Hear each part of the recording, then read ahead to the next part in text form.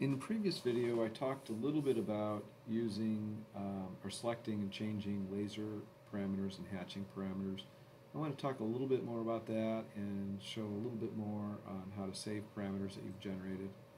And so I'm going to go ahead, I've got this, my icon up here, my logo I should say up here. I've got it separated into two elements. I did that so I could engrave the Radian portion of the logo differently than the laser systems portion. So they're shown as two different colors here, and basically what it would allow me to do if I were to mark this would be to go ahead and mark one with laser parameters, the black, or I should say pen 1 parameters, and this section down here with pen 2 parameters.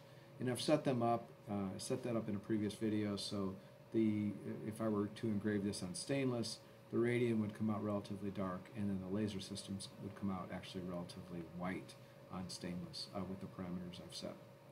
And speaking of parameters, what I wanted to talk about here is I can save everything that I've done.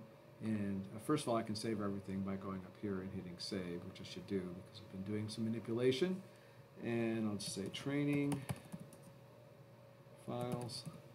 And so everything that I've done so far, and in the previous videos I went ahead and I created some shapes which are shown here on the screen. I did some sizing, I did some filling, I created some logo, I did the same thing, I created some text, I did the same thing for that. And then I brought in my logo, I hatch filled it, I've been sizing it. So everything I'm doing, if I just hit File, Save, everything I've done is actually saved. All the parameters, whether it's the sizing, the hatching, the position, the laser parameters, it's all saved. Now, I can go ahead and do something a little bit more. For instance, if I'm over here in the laser parameters, I say I'm going to, I like these parameters for pen 1. I know that they're dark. They'll create a dark mark on stainless, these parameters right here I'm talking about. I'm going to say add, and I'm going to say dark mark. And basically I can call it whatever I want. I hit OK. It says, are you sure? Yes, I'm sure.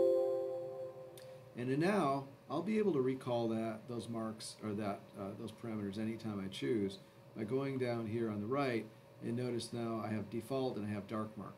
Now the other thing I'm going to do is I've selected the laser systems here, which is using pen 2, as we talked about before. So I go ahead and select pen 2, and I'm going to say add, and I'm going to call this white mark, because I know that this is going to create a white mark on stainless.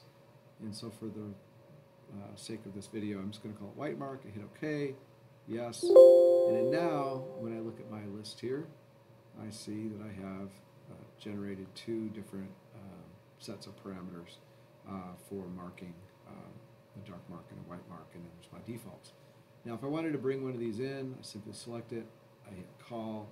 If I were to hit call right now, it would actually apply the dark mark parameters to this pen. I don't want to do that because I've already saved it. I know it's in there. I can pull it up later. The other thing, again, not to forget, if I were to hit file save, everything is saved, and I simply could bring in this file. I could use it as a template for another job. But I'm showing you the capabilities that the software has.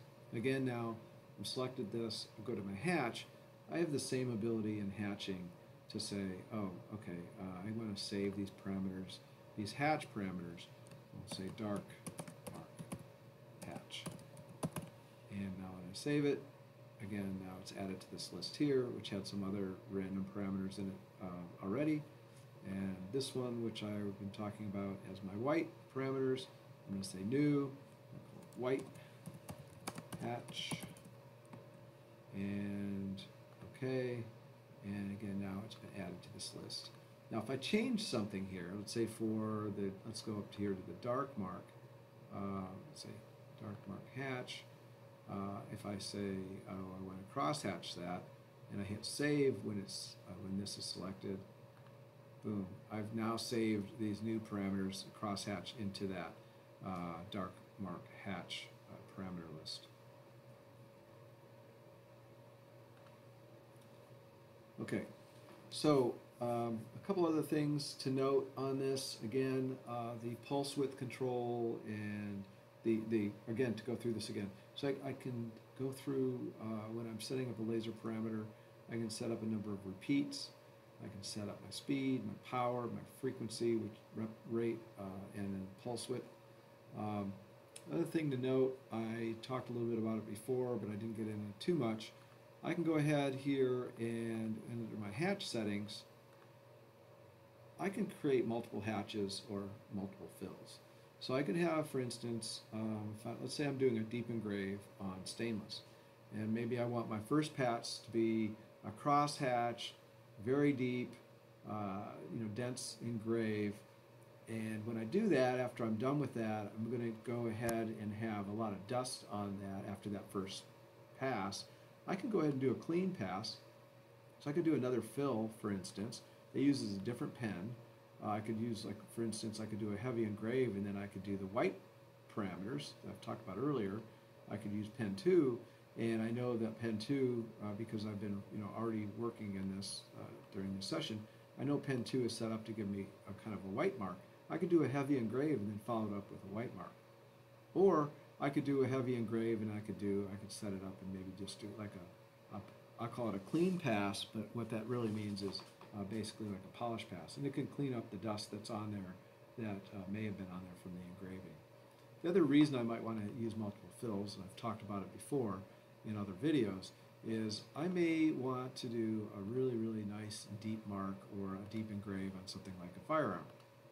Well, sometimes when you're using, again, when you're filling, your hatch filling, you're creating lines, or actually it's filling in lines.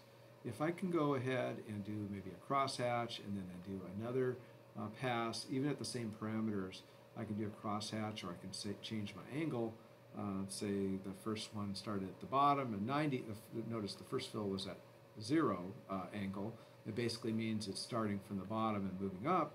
The next pass that I do, let's say I could do a 45, and now when my second pass being applied here would start out from this corner, and it would fill across like this in this pattern here is a 45 degrees. And because I've cross-hatched it, it would actually then come back and do cross-hatch it would come off from this angle and do it the other way. Versus my first one, again, back to my first one, starts at the bottom, lines moving across and scanning this way and filling. And then when I cross-hatch it, it comes back and goes up and down, cross-hatches it. And then I can do a second pass, and it comes into the 45 and comes across, and then it cross-hatches back across this way. I could also do a third one. I could add a different angle, let's say 40 degrees or 30 degrees or 180 degrees or whatever. And it would basically manipulate the laser to move across the image that way. And so effectively you get kind of the ability to kind of counteract some of the things you might see if you've got machining lines coming in maybe from the bottom or across. If I cross-hatch it and then cross-hatch it again in different directions, sometimes you can kind of counteract some of those effects. But it really depends on, it's kind of a more advanced topic, it really depends on what you're doing. But kind of a common thing is also, we haven't talked about anything with 3D yet, we haven't talked about anything with, like marking on drinkware. But for instance, with drinkware, a lot of times because it's 3D, as you make a pass over it, you definitely, sometimes you have to make multiple passes to get the laser to really kind of remove all the material or make the mark you want.